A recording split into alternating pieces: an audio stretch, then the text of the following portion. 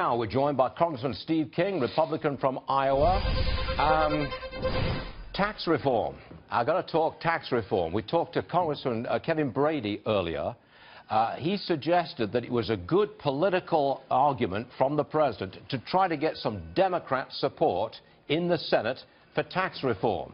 You think that's a good idea? What kind of tax reform will we get if the Democrats are on board? Well, Democrats' idea of tax reform has historically been tax increases.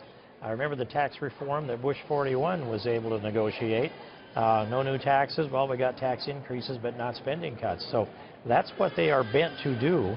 And maybe there are a handful of them over there but we lost to the Blue Dog Democrats. There used to be 53 of them, and now there are only about 3 of them. But they were the centrists that they wanted to balance the budget by cutting some spending, and they wanted to increase taxes too, even the most conservative. So I'm interested in that group of people. But you don't have any problem with getting support from Heidi Heitkamp, North Dakota, Joe Manchin, West Virginia, and any other moderate. You have no problem with that, so long as it's not a tax increase that they're voting for.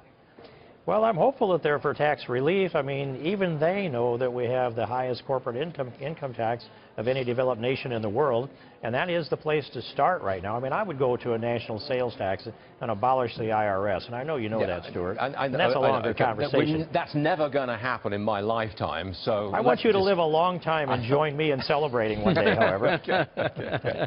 Why can't the Republican Party pass tax cuts by itself? We should easily be able to do that. But you can't. Well, and is the problem, I'm going to guess this, is one is the filibuster in the Senate, but the other piece of this is, say, on the House side, too, are people that want more, and they want their nuances, and they want to hold out for the last thing because they think they've got leverage. So in the end, it's like everybody throws their tiny little canoe anchor overboard, and then the great ship comes to a halt eventually. I gave this speech to conference in the first week in January, and it says, we've been pushing our agenda now for 8 years under Obama, and another 2 years when Nancy Pelosi was blocking it. We've been splitting hairs on policy among ourselves all this time. Now it's time to just join together and get things done. And that means cut the corporate income tax and address the death tax and repatriate the trillions of dollars that are stranded overseas. Those things should be easy. And yet I think they're being used for leverage to get some harder things done, too. Now, the Democrats say that they could attach the DREAM Act. It's not an act, it's an executive order, but they say they can attach the DREAM Act to anything the Republicans bring to the floor this fall, including the debt ceiling. What's your response to that? Well, I'd first remind them that at least in the House of Representatives, they don't get to do that. You know, they don't have the majority.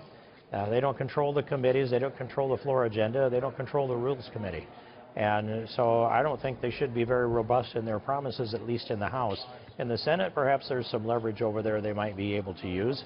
But in the end, the DREAM Act is unconstitutional. President Obama violated the Constitution. President Trump, as candidate Trump, multiple times promised that he would end the DREAM Act. We all expected that would happen January 20th. I'd have been happiest if that had been the case. Now we're 8 months in.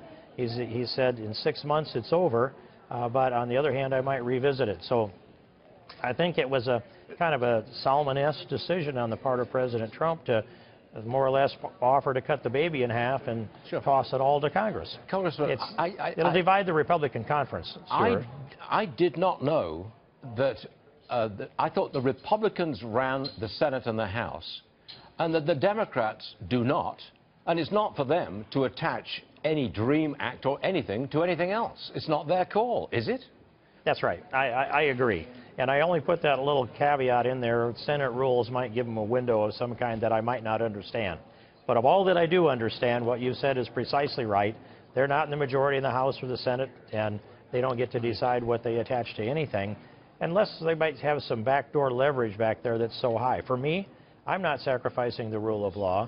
I'm not going to advance amnesty. And here's something that's just pretty interesting, is that, you know, the House couldn't have a full repeal of Obamacare brought before it and have a vote because, according to the leadership, it would split or divide the Republican conference, and they were not willing to divide the Republican conference. So the very bill that had passed in every Congress since Obamacare was passed into law, the full repeal, couldn't get a vote in this Congress. It's due to not wanting to divide Republicans. The DREAM Act divides Republicans. and yet it sounds like they want to set this thing up on the fast track, and this is like the ultimate virtue signal. Back up and take a look at the rule of law, the Constitution, and what happens when you reward lawbreakers, Stuart. Okay, we understand. Just get us a tax cut. Okay, that's it. Get us a tax cut. Time for that, all the way. Yeah, there we go. Congressman King, thanks for joining us, sir. Much obliged. Thank you, Stuart. Thank you.